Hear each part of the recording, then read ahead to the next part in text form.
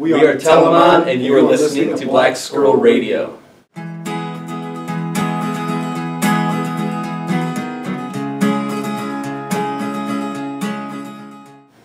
Should we introduce ourselves? Yeah, go ahead. Okay. Well, we are Telamon, and I am Dan Kersey, and I do vocals and guitar. I'm Paul Newton. I play lead guitar. My name's Dominic, and I'm the bass player.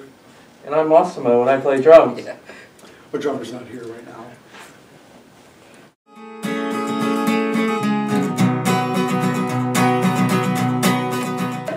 Well, okay, so Telamon itself hasn't been around for a long time. It started off as a project between me and the drummer, Massimo, and we were playing shows under the name Daniel, and it was just me and him, guitars, drums, and once we started recording, we started adding, you know, bass, guitars, cellos, piano. So we started adding more people to it, and that's when Paul and Dominic came on, and it's really like, okay, let's change the name. So we changed the name, and I guess officially we'll be doing a show once we release the single on May 31st, and that'll be the first Telamon show. Tell them where it's at, Dan. I'm sorry? Tell them where the show is. Oh yeah, the show is going to be at Musica in Akron, and we'll be playing with Kate Tucker and the Sons of Sweden.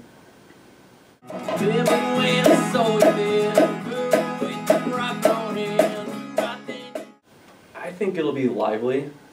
I think sometimes it can be categorized as acoustic, but it's definitely not.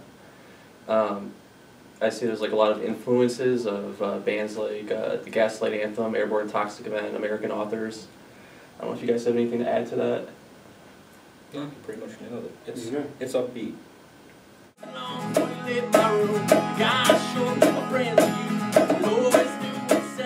Yes. Okay. Every minute.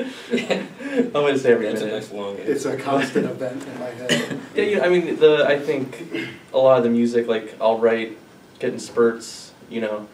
A lot of times I'll write stuff just to, like, I'll just have a melody in my head.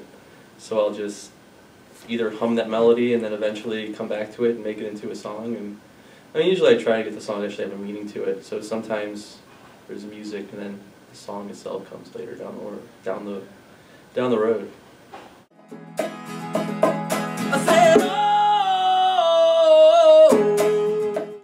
I think it's pretty diverse.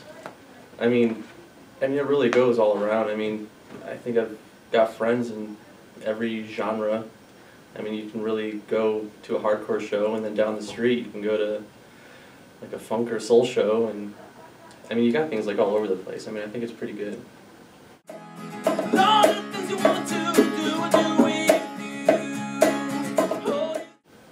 The opportunity's right.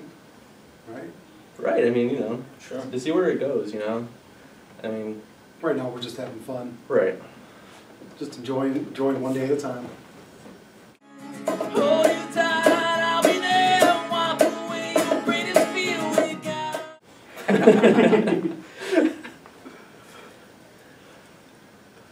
No. Very far underground. Very. I probably wouldn't hide them far underground. I would probably...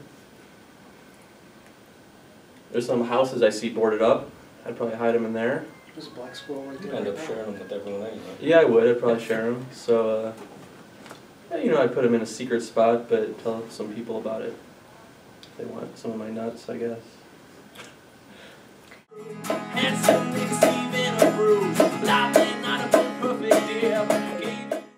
I guess I'll go first.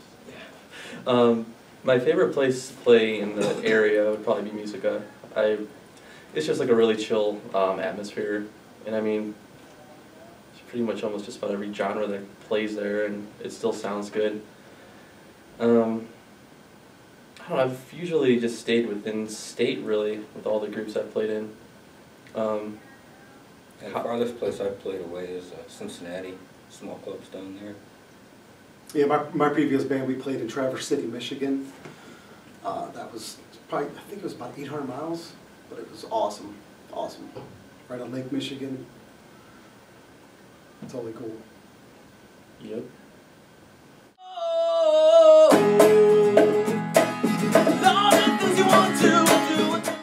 It depends what kind of grilled cheese it is, I think. I was thinking it depends what kind of taco. Yeah, I mean, it it is. depends where you go to get this grilled cheese. I mean, if it was just making a grilled cheese at home, probably a taco. Yeah, but if it had, you know, bacon, tomato on it. Yeah, or if you like went to melt, Mhm. I mean, it would probably, a melt grilled cheese would probably be the taco. If you're talking about a taco from Chipotle, they get pretty big. Round away, no pain no more. Well, we're actually going to release a single on the 31st. Oh, okay. And EP will be shortly afterwards. I mean, everything's done, but you know, we're just gonna space it out a little bit. I guess really what I'm most excited about is just, you know, seeing people's reaction to it. Because I mean, I'm really proud of it. I mean, it started off where it was literally going to be an acoustic guitar and drums in the background, and it changed dramatically. So I'm just excited for that. Take it from a garage band to an orchestra. Right. Overnight. Literally. Yeah. Yeah. Yeah, it's basically like a mini orchestra than what it was. So. What is your favorite part of songwriting? I like melodies. I don't know. I mean, having the whole finished product is always nice. I mean, obviously, but I mean, personally, I just like making catchy melodies and. I think Oh, that- I think the nervousness of the whole writing process itself, not knowing what's coming next, just the things that are created out of just simple jams. Right, making little Mhm. tweaks here and Yeah. there. Yep. Just mistakes, beautiful mistakes. Yes, because you never know what's gonna happen. You can just be messing around and come up with something sweet. Totally. Now when I was with you every step of the way. Someone else go, because I'm gonna think about There's this. Because absolutely I've got. nothing that I'm Yeah. really excited about so far this year. I mean, my musical taste is kind of all over the place. I really dig Bruno Mars. I think a lot of his stuff is just really, really good. I don't know if he's come out with a new disc in 2014, but I'd say he's one of the coolest up and coming musicians of today. But of 2014, that's a tough one. I know, because time just flies by so fast. Mhm. My first I mean- answer would have been handwritten Gaslight, but But that that- was last year. Yeah, that was. I know I was going to say something to do with the Gaslight Anthem.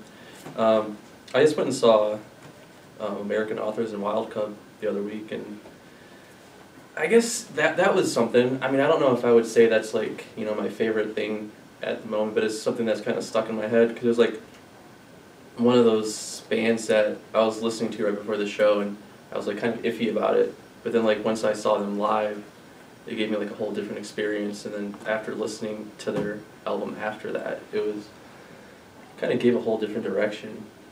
And I'm usually always finding new stuff though. Mhm. It always seems to be there during the summer for me, like going to festivals and all that kind of stuff. Mhm. Or just something that I randomly find.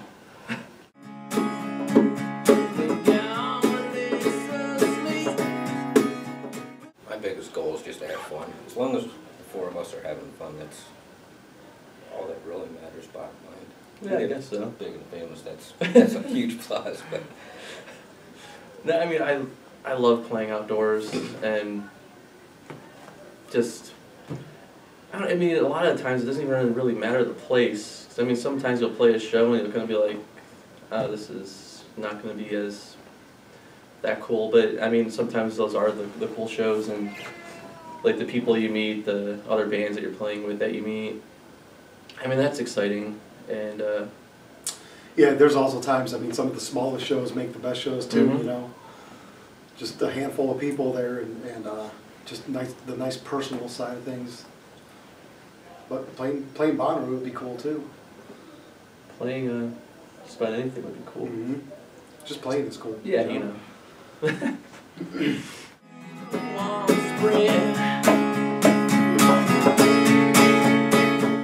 Well, this is kind of hard because I mean the whole EP is man, it's a dedication to my parents.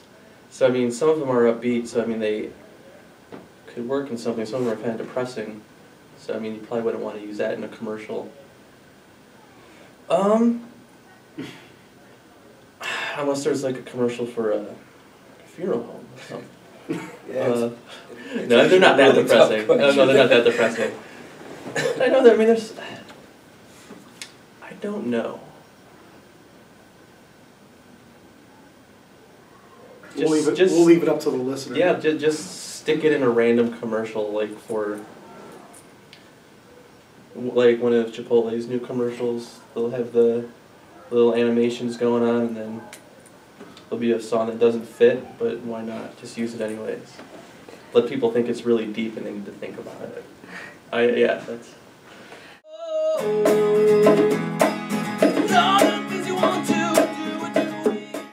Well, like I was saying before, it was. I mean, the whole thing is a dedication to my parents. It started off. When my dad passed away in '09, I started writing songs that kind of dealt with that. And then after that, it just kind of went forward, and I started writing songs about my mom, who ended up having a stroke a couple of years later.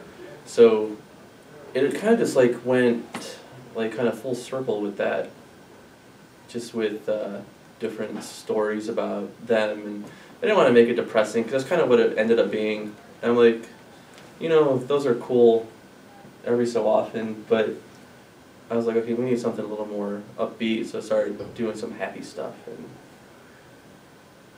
the album turned out, it's upbeat, it's happy, it's It's really a roller is. coaster of emotions. I mean, even the songs that I guess lyrically might be the most depressing, I think might be the most energetic songs.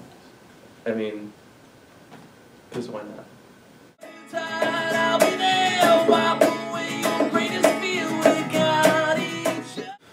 Mine, right off the bat, would be Les Claypool.